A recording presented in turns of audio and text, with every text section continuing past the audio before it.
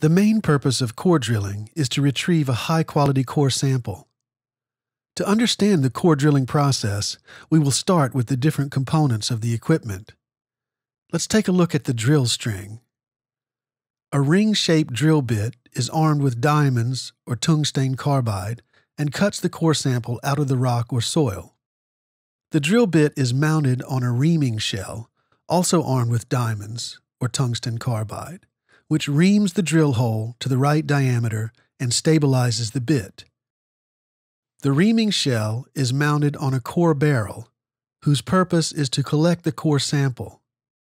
Inside the core barrel is a non-rotating inner tube, which stores the core sample during drilling. A number of drill rods connect the core barrel with the drill rig. Their main purpose is to transfer torque, rotation speed, feed, and lifting force from the drill rig to the drill bit. When drilling in non-stable formations, casing tubes are needed to prevent the hole from caving in.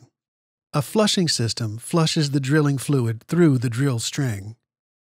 The core drilling process includes three major operations: the actual drilling, the retrieving of the core sample, and resuming of the drilling. Together, this is called a round trip, and for each round trip, the drill hole is extended by the length of one or two drill rods.